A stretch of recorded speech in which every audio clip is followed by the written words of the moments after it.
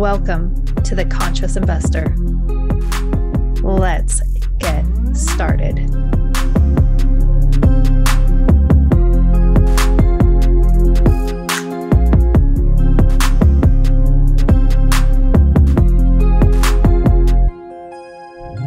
Today we're going to talk about why reading changes lives and how to choose and finish, most importantly, your very next book. I'm going to give you some bonuses along the way, and I'm going to give you at the very end some opportunities on how to actually bake in accountability so that you finish the books and actually implement and interpret the meaning of the books in your life so that it's not just reading because, oh yeah, I finished a book, but it's reading for the meaning and purpose of reading, right? Reading is such a critical part of our lives. And for me, reading was a struggle. As I was growing up, I was not a strong reader. I didn't enjoy the process because it was tedious for me. And what happened, and I learned as I got older, that I'm very much not alone. And this might resonate with you. And that is that as I read, I actually read it aloud in my head.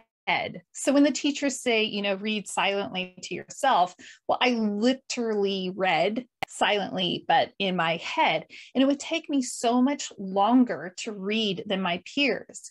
I had a really good friend, and she was a voracious reader, always devouring books, always had a book in her hand. And I was always jealous of her because it seemed like she had this really interesting other world that she got to enjoy and experience. And I felt like an outsider, and I wanted to be part of that, but it was so challenging that I never flexed that muscle and developed that muscle. Ironically, I became a teacher. And as I was, teaching during those early years of my career, I was teaching children how to read. So in first grade, that's primarily where kids are really learning to put all their skills from kindergarten into reading fluently, which means just reading smoothly, right? And I learned more by teaching kids how to read during that period of time. And that allowed me to become a better reader, and it allowed me to finally enjoy reading. Now, I won't lie, I did read. I read things like Jurassic Park or Michael Crichton books or things like that sporadically along the way. And because it was content that I really enjoyed, I devoured the books because it was written in a way that was just easy to read and assimilate into life. But now I want to read with meaning and purpose, right? We get into this point to where we understand as adults the value. And I've noticed that the people that seem to be, taking down their next goal or, just kind of living this full life, those people, when I look at some of the habits and patterns in their lives, reading is an integral part of what they do. And so as we're going through this, we're going to talk about why that is so important and why that is. But I wanted to just give you that backstory on if reading is a challenge for you, if you feel like, oh, I'm such a slow reader, there's, no way I can read a book, or sometimes people start a book and they just don't finish, they lose interest. Okay, these are all simply skills that we develop along the way. So don't be discouraged if that's where you're at. I was there, and I have grown into a very voracious reader, and I tend to devour books now, but that wasn't my pattern. That's, growth and progress over the last, 10 years, and more specifically over the last 3 years. So let's go ahead and dive into why is reading so powerful in our lives. One of the reasons is that it exposes us to new ideas. Okay. And it informs us of new ways of thinking about things. If we're living in our own little bubble, let's just say, during the pandemic, a lot of us experienced different facets of this, right? We were no longer out traveling, or we weren't going to the same events. We were at home, and we had this little bubble world. And when our world is self-contained in a little bubble, our thinking is limited oftentimes to the realm of what is around us and what's surrounding us. And when we engage in reading, it takes us outside of that world, and it gives us exposure to some new ideas and thinking. And that's critical. It's critical that we are challenging how we are approaching things and, finding fresh information. So, we're just continually expanding our thinking in our world. Now, if you do me a favor, unless you are driving or on the treadmill, you're on a stationary bike, you can do this. But if you close your eyes and you think that let's just pretend that you're in a bubble or a balloon of sorts. Literally, you are surrounded by a membrane, and it is, pliable. So it flexes as you push your hands on it, it flexes out. Now, if you just stay all curled up inside of there, the balloon is just going to stick and cling right to you. But if you push, you can give yourself an air gap, and you can create some distance around you, and you can continue to push and expand that out. And it gives you more space. Think about that. More ideas, more space. And that also gives you a little more breathing room, if you don't mind me saying so, because you're able to have that space and not have this membrane right on top of you. Okay. As you are reading, that is exactly what you are doing. You are expanding your mind and creating something new for yourself. Complementary to that, the second reason this is really critical is it transforms our thinking. So we have this fresh information. We have this, new exposure. And now we are thinking about things that we never thought about before. And now we're challenging our thinking or expanding our thinking. These are all very, very critical steps. Each of those steps create these micro changes in our lives. And all of these micro changes those could also be micro habits.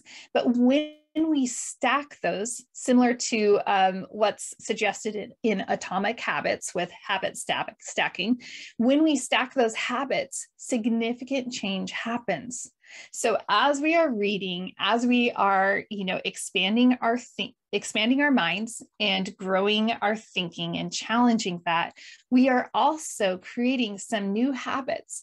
And they're just these micro 1-degree adjustments. And each of those is going to end up having a very significant domino effect in how we are responding to the world around us.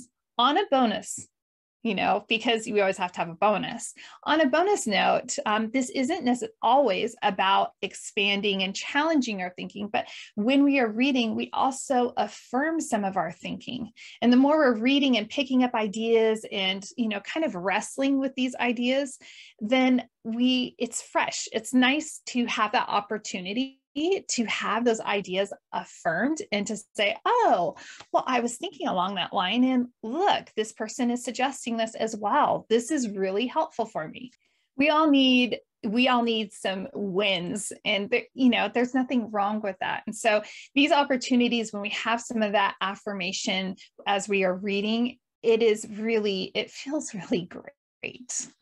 One other bonus is that if you are concerned about content creation, the more you read, you will not have any issue creating more content.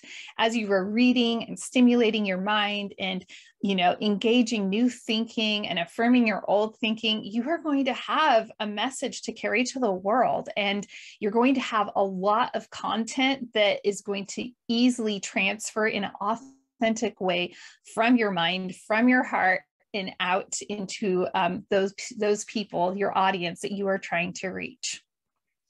Let's shift gears for a moment now, and let's talk about the other part. How do you choose your next best book? Choosing a book is, like my kids, they still choose books based off of the cover. And that is why publishers are continually changing the covers of classics. So if you look at, let's just say Boxcar Kids or the Hardy Boys or the Babysitter's Club, I think that's what it was called. If you look at the covers of those now, 20, 30 years later, maybe for longer than, I think there might be even more distance than that. the covers now are not the same as they were. So we are adults and we don't want to judge the book by the cover. However, when I was in the Writers Guild, Redbud Writers Guild, lots of, of my fellow members, they were my sisters, they were publishing books through publishers, and we would help with the cover. And it was always this very significant decision. They want to make sure, publishers want to make sure that whatever cover is on there, that it is matching what is, out on the market right now, so that it's competitive in a visual way. There's a lot of psychology in the book covers. So I want you to really step back and say, this is a marketing strategy. Do not be distracted by the cover of the book, okay? Choose a book, and here are 3 things or 3 ways that you can choose your next best book for you, because your next best book is going to be different than my next best book. The first step would be, what challenge am I facing? So one way to select a book is to evaluate, what are some gaps in my life right now?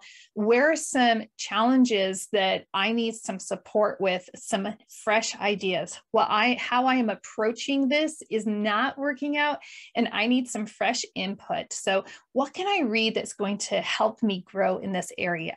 That's the first way you might want to choose your book. The next one is in a very similar way, but you might identify that you have a skill you need to develop. So you can evaluate very specifically to skills. Right now, I happen to be reading this book called Profit First with the 5-week book and networking club. That is not a normal book for me to read. I don't like accounting. I don't care to dive deep into, how to do all these different accounts and this and that.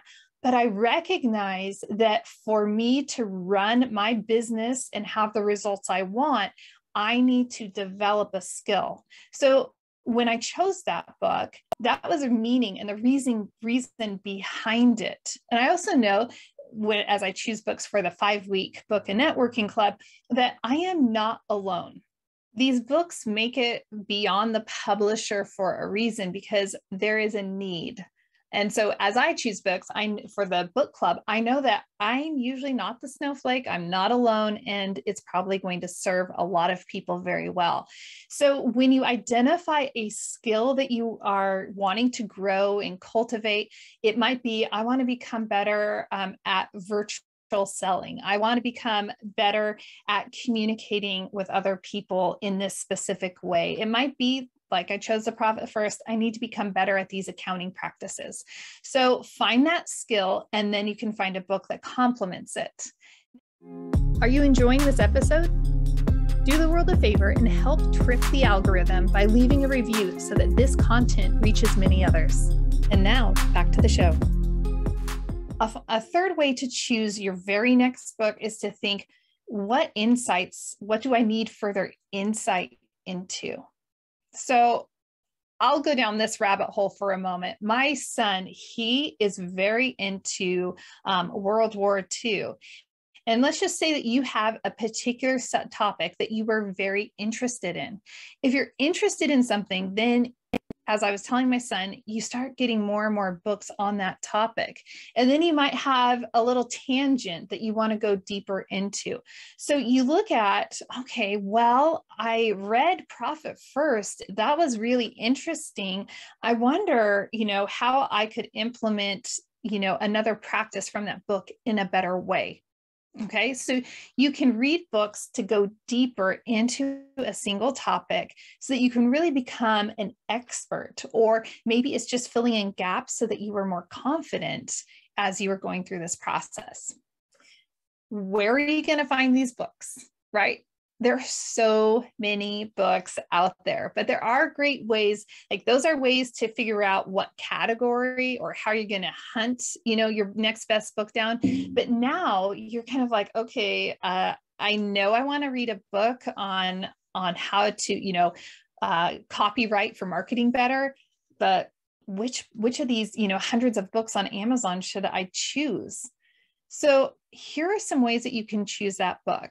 The first way would be look around you. When I look around LinkedIn at other professionals who are successful, oftentimes they will post, comments with some of their favorite books. You might even put a post out there and say, hey, what are the best books on accounting or on copywriting or whatever it is that you're looking for? And then you can get input from people that way. Finding people who have, and they have personally read the book and it is vetted is my number one way of finding my very next best book. Nearly every book I have read over the last 2 years has been a direct recommendation from someone that I respect. So go to the people that you respect and ask them, hey, what do you recommend? I want to grow in this area. I want to learn about this. What books would you recommend? If you want a quick and easy way of finding a list of great books, you can find lots of great lists out there. And I happen to have a list out over on julieholly.com, and it's my best books reading list.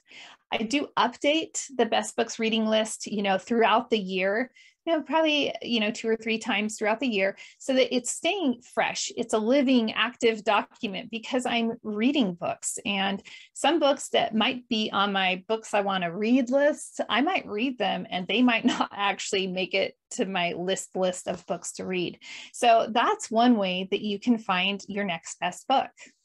I also highly recommend, if you are trying to choose between a couple of different books on the exact same topic, I highly recommend reading the reviews on Amazon.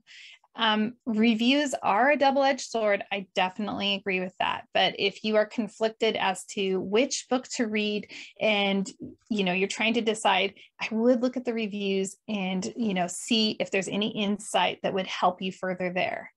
So we've spoken about why reading changes lives. We've spoken about how to choose your next best book. How do you finish it? A lot of people struggle to finish books. Yes, we see some of, the Olympic readers out there where they're reading a book a week or 2 books a week and everything. However, more often than not, what I hear from people is, I don't finish a book. One of those elements of not finishing a book comes down to I get bored. So sometimes people will pick up a book and they'll read the first few chapters of the book and they'll say, oh, yeah, duh, I already know this. And so they won't finish reading the book. I want to encourage you, if you are one of those readers, please don't dismiss the book and put it down just because you feel like you already know it. That's a great sign, and take that as your affirmation. Oh, wow, I know this part. And look for the future chapters to bring you deeper insight on that topic. Okay. And never take it for granted if you are an expert on something, because you can always gain insights from going back to the basics. So be careful in dismissing a book. And if you're that reader that picks up a book and doesn't finish it because, well, the first few chapters I already knew everything they were saying, give the author another opportunity to bring out the deeper insights in the later chapters. Another way, if you are struggling to finish books, is to create outside accountability. So you could create this outside accountability while creating content on your social platforms by simply, sharing what you are reading.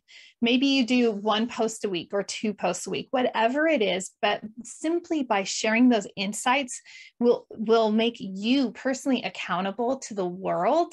And that amount of accountability is typically enough to keep people on their toes and reading. For me, I need a little more accountability than that. And that is how the 5-week book and networking club came about. If you recall from previous episodes, I wasn't supposed to have a book club that was a long-standing permanent book club. It didn't even have a name. At the end of 2020, I simply wanted to invite outside accountability so that I would finish Brendon Burchard's book, High Performance Habits. The book was supposed to be a standalone a la carte. I'm going to get through this one book because It wasn't a book I was super excited about reading, but I understood that it would really help me reach some of the personal goals that I was aiming for. Having that outside accountability was incredibly, incredibly powerful. So here's my invitation to you. Join the 5-week book and networking club. We're going to begin our very final book of 2021. We're going to be reading through Brendon Burchard's book, The Charge. And the reason we're reading through a Brendon Burchard book is my nod to Brendon Burchard for inadvertently launching the 5-week book and networking club at the end of last year. Now, the book club, we're going to be finished before Thanksgiving. So you're not going to be trying to read through the holidays and, tackle all the holiday parties and things like that while trying to maintain reading and showing up at the book club. Here's the thing. People who have been in all of the 5-week book clubs throughout 2021 will have completed 8 books. Now, for some people, they're like, oh, well, whatever, 8 books. But I think for the majority of people, if you read 8 books this year, that would be more books than you've read in the last 2 years. That's kind of what I have found with a lot of people. So if that's you, you're not alone. And so by reading 8 books, people have read for 40 weeks. We do take breaks between, but that is a lot of reading. More importantly, the element of the networking club that I love is that we are ingesting the information, we are interpreting the information together, and we are expanding our thinking even beyond ourself and the book. We're expanding it into, other people's perspectives that is very different from ours. So by doing that, we're double downing, basically. We're getting our interpretation of the book, our insights into the book, and now we're getting feedback from other people. When you read in community, you are creating another level of engagement. And that level of engagement is what's going to allow you to further implement these things into your life. Now, some things you might read and you might disagree with, but don't take that as, well, I didn't agree with that book, so why did I even waste my time? If you didn't agree with something that you read, and I read books that I don't agree with intentionally to challenge my thinking. And the reason behind that is that it helps solidify, well, why do I think what I think? How is that working in my life? And why is this the best avenue for me to go compared to this over here? So there's never a loss when you are reading. Reading in community definitely is going to expand your understanding of what you are reading and give you further insights that you would otherwise not have. Also going to give you that added accountability that you need. And I'll tell you, the 5-week book and networking club, it's just 1 hour a week for 5 weeks, so 5 hours. The final way that I nearly forgot to tell you about completing books is to really break it down. One of the elements that I found very helpful and effective as I'm preparing books for the book club is that I'm just doing something my dad taught me. He always said, reduce to the ridiculous, right? So you take the book, you look at how many pages are in the book, and you decide how many days a week do I want to read or can I read? So oftentimes people have habits baked into their week, Monday through Friday. If that's you, then you're going to just say, I'm going to read 5 days a week. And this book happens to be 200 pages long. I'm going to divide, the 200 pages by the 5 days a week. And this is how many pages I'm going to get, right? And you're just going to keep reducing it. Oh, wow. So typically the 5-week book and networking club typically reads somewhere between 7 to 9 pages. 9 is very rare, but we're reading roughly 35 to 40 pages a week. When I say that, it doesn't sound like very much. When I say, hey, you're only going to read 7 pages a day for 5 days, that sounds even more doable. So give yourself some benchmarks, reduce the book down into the ridiculous, give yourself a timeline, and you're going to find yourself reading consistently. You're going to find yourself enjoying the reading, and you're going to find yourself stacking some powerful habits that are going to influence your life in great ways. I'm grateful that you joined me for this episode, and I look forward to seeing you next time. Until next time, live big, love bigger. Overwhelmed trying to figure out what book you should read next? Head over to julieholly.com and download the Best Books reading list. I've personally read the books I'm recommending for adults and kids ages 8 and older, and you can get a sneak peek even as to the books I'm considering reading next. Download this list and dive into your next best book. Head over to julieholly.com to download the list and dive into your next best book.